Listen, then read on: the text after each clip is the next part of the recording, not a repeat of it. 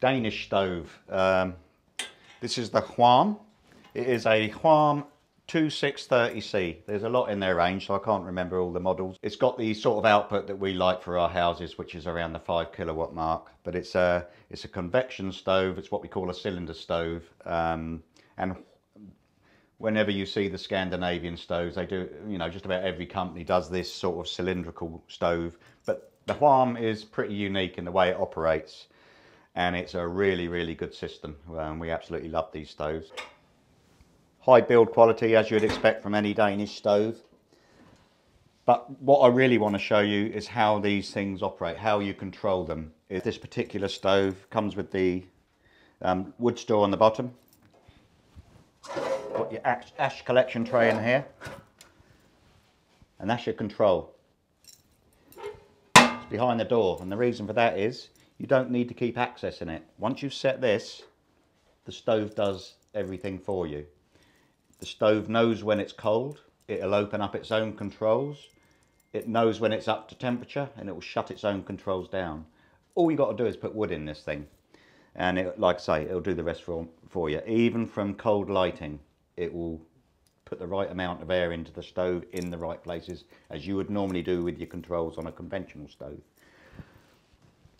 I've got a little demonstration blue peter thing here, which I can show you how that works in a very simple way. This is what we use to show customers what is happening within that stove to make that work. And once you see that, you think, oh, you know, that's simple. It's simple but effective, and ultimately super reliable. Right, what we got here is just a simple setup to show you how this mechanism works within a stove.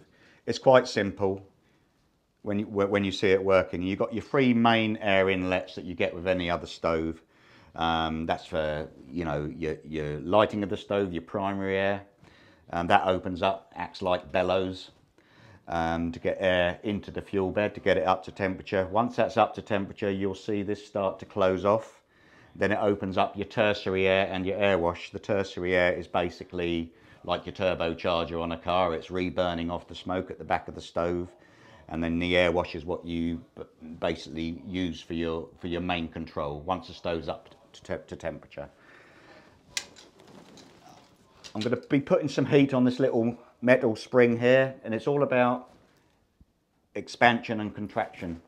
When you heat some metal up, it reacts and moves. So there's no electronics, no batteries, nothing like that. It's a very, very simple mechanism. So here we go. Keep an eye on the controls here. I'm going to apply some heat to the little spring at the back. And you should see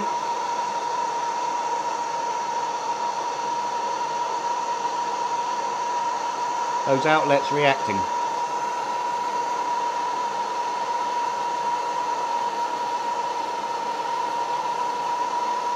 Of course, the cooling down process takes a lot longer.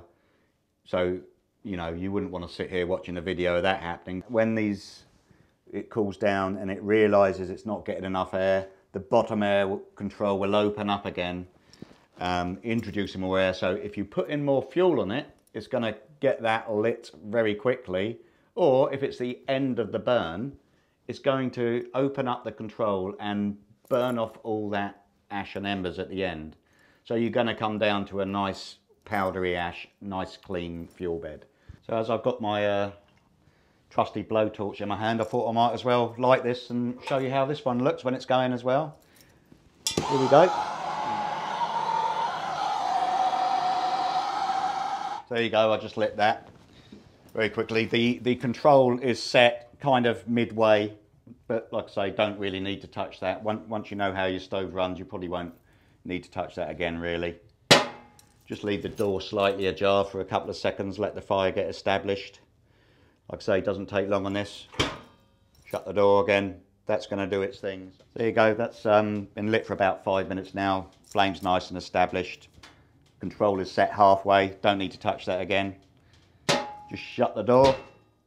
Now it's fully under its own control now. So here you go, you've got the rolling flames going on in the tall window of the HWAM stove. I can already feel the amazing heat, radiant heat through the glass. Feel the convected warm air coming from it. super efficient stove, and like I say, that's just after 5 minutes. Once this thing's up to temperature, really come into their own.